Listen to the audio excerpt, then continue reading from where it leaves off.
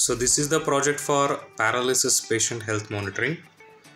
As you can see, the LCD is displaying temperature at first line, and the second line there is no status from the hand presently right now. And this is the LED and buzzer, and this is the temperature sensor Arduino, and we have node MCU for the connection to the IoT. As you can see, in IoT also there is a live status.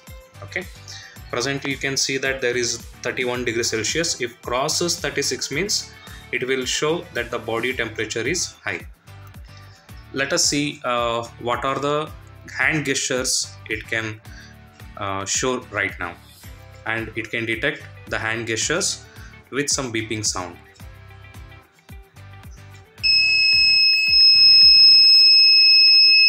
So this is the emergency alert, and also in IoT you can see the live update of it. And now let us bend towards right side.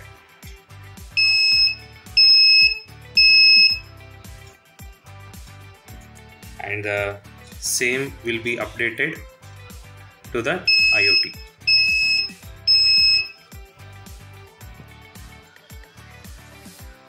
And let us bend the hand towards front side.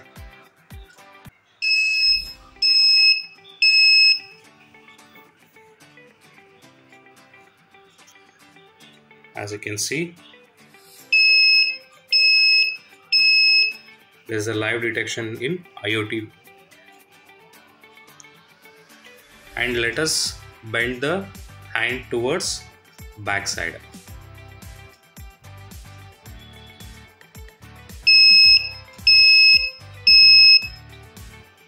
As you can see, I need water, and also in IoT the live detection will be there. So these are the 4 gestures we have done by using MPU sensor.